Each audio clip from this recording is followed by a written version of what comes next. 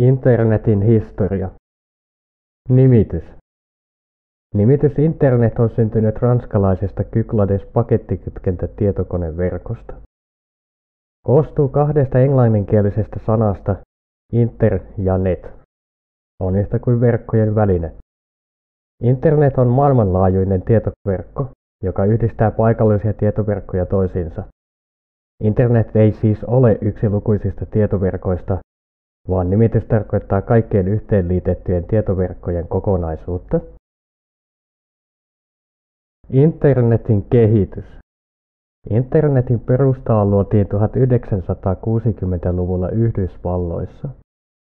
Puolustusministeriön käynnistäessä rahoituksen ARPANET-tietoverkon Advanced Research Projects Agency rakentamiseen. Projektin tarkoituksena oli luoda hajautettu ydiniskun kestävä viestintäjärjestelmä. Kehitettiin solmutietokoneisiin perustuva pakettivälitteinen tietoverkko. Mikäli tietoverkko olisi ollut keskusjohtoinen, se olisi lamaantunut keskuksen tuhoutuessa.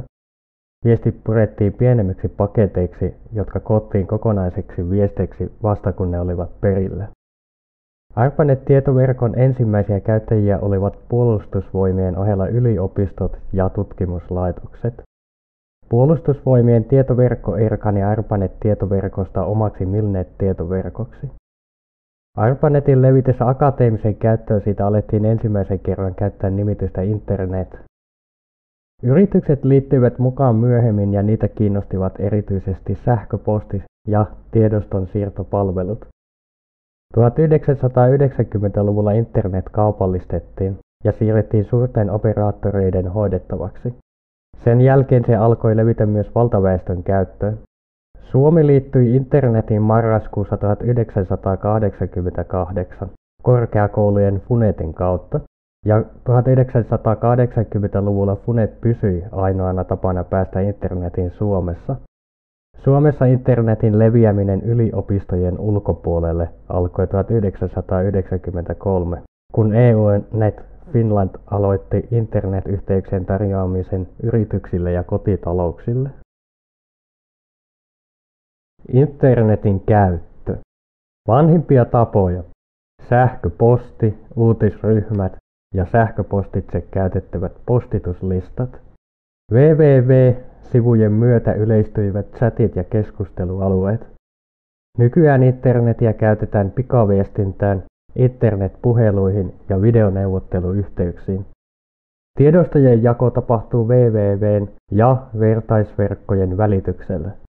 Jaossa on esimerkiksi kirjoituksia, musiikkia, ohjelmistoja ja elokuvia. Tiedostojen jakamiseen liittyvä liikenne muodostaa valtaosan koko internetliikenteestä. Internet on vaikuttanut merkittävästi myös kaupankäynnin sähköistymiseen, erityisesti verkkokauppa. Sähköinen asiointi on mahdollistanut valtioiden julkisille palveluille erilaisten lupien ja hakemuksien reaaliaikaisen vastaanottamisen ja sähköisen käsittelyn. Suomessa sähköinen asiointi on saatavilla esimerkiksi rikosilmoituksen tekemiseen, toimeentulotuen tai opintotuen hakemiseen ja veroilmoitusten tekemiseen. Internetin ongelmat. Internetiä käytetään myös laajamittaiseen valtioiden tiedusteluorganisaatioiden tietojen keruuseen ja urkintaan. Monet vanhemmat ovat hyvin huolissaan lasten ja nuorten internetin käytöstä. Internetin keskustelualue on erittäin yleinen käsite ja tuottaa vanhemmille päänvaivaa, koska välttämättä ei tiedä, kenen kanssa todella keskustelee netin välityksellä.